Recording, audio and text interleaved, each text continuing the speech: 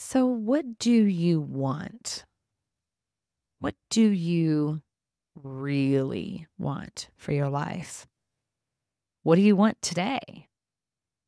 What do you want for the rest of the week, this year, the next 10 years?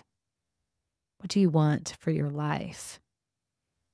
Because here's the thing, you may just be reacting to what is, living by default.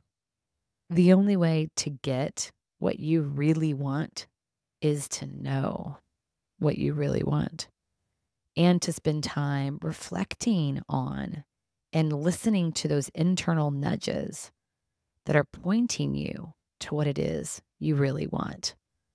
It's only in the taking time to reflect on those things and answer questions. And here's the thing, we can take that visioning mindset around anything.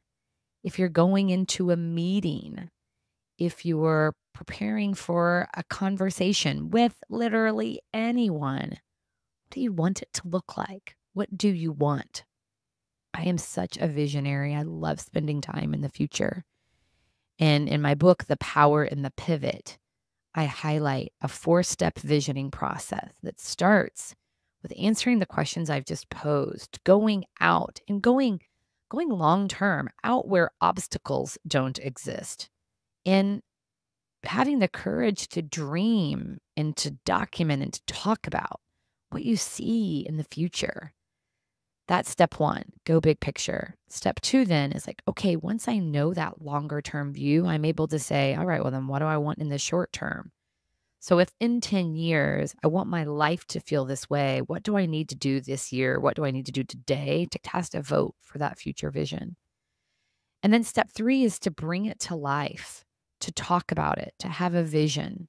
Step four then is to incorporate it into your day to day. So every morning I start with, all right, given my long term vision and my top three for the week, what do I want today? So bringing it down. We don't rise to the level of our goals, we fall to the level of our habits. So having those daily habits that cast a vision for our future self is really powerful. So check out the 4-step vision process in my book, The Power in the Pivot, if you don't have it, or just spend some time today, even if you don't feel like you need a resource or encouragement or a process, just spend some time thinking about that question. What do I want in different areas of my life? And see what comes up for you. Trust yourself. What a great way to take care of yourself and ultimately each other.